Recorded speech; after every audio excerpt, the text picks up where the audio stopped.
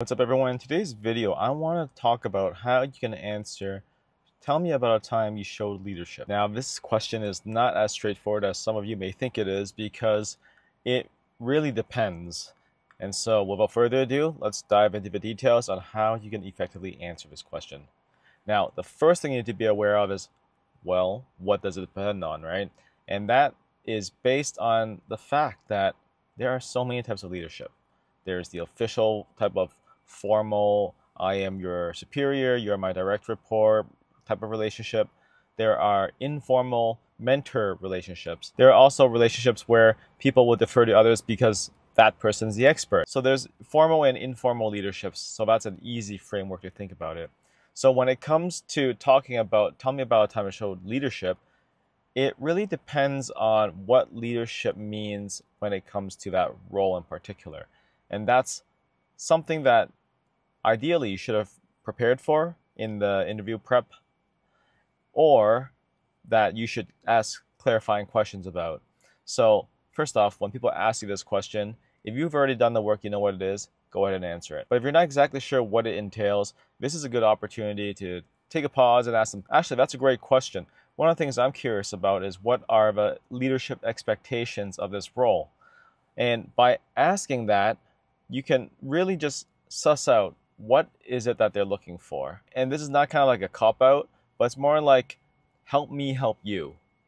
I want to give you a good example, but if I don't exactly know the expectations for this role, it's difficult to do so. So for example, if you're interviewing for a senior role, and if you're in a senior role and the expectation in this team is for the seniors to do mentorship, is to do coaching, is to do kind of informal, bringing people along in their careers, then you should figure that out. Because if that's the case, you need to give an example that is relevant to the role at hand. However, if you're not exactly sure what it is, figure out what are the expectations and just ask on the spot so that you can give them a relevant answer. And you can even add, I have a lot of examples of leadership, but I want to make sure I'm picking the right ones that are relevant for this role. And that way you can really help figure out, is this leadership that they're talking about mentorship? Are they talking about making difficult decisions in an official capacity, or something else, whatever this hiring manager has in mind? Because at the end of the day, it could be leading a project, it could be leading people, it could be leading a bunch of stuff. We don't know. Now, the second thing you need to do is make sure you choose a relevant example. Once you figure it out,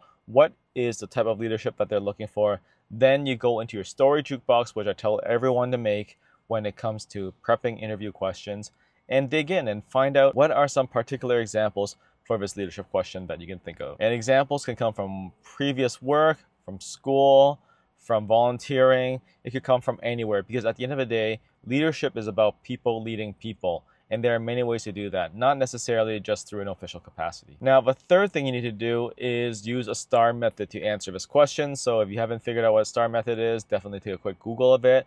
But it's basically situation, task, action, and the result. The fourth thing you need to do is highlight the essential key leadership elements so that it's brought to the front. Because at the end of the day, if you tell a story and it's not exactly clear what you're trying to sell, it's difficult. So you really want to tie that story up at the end, and the story should only be about 2 to 3 minutes long, but you should be tying it up and then leading it back to, hey, these are the qualities that I can bring to the table. So there are 3 groups of qualities that you can always bundle in, and these are always good things to have. The first type of quality is decision-making and problem solving.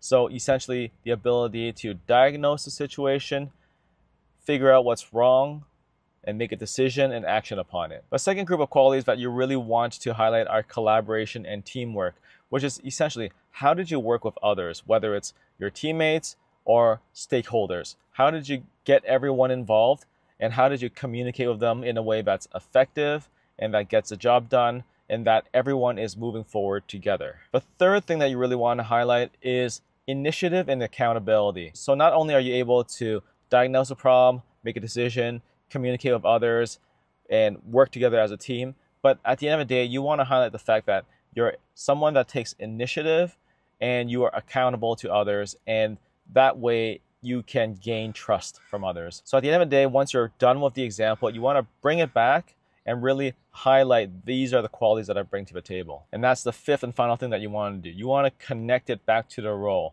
Now that you've given the examples, you've given the qualities, you can connect it back to the role and say, my previous experience has prepared me to be successful in this role that I'm interviewing for. And that you can bring your previous leadership qualities to this current role.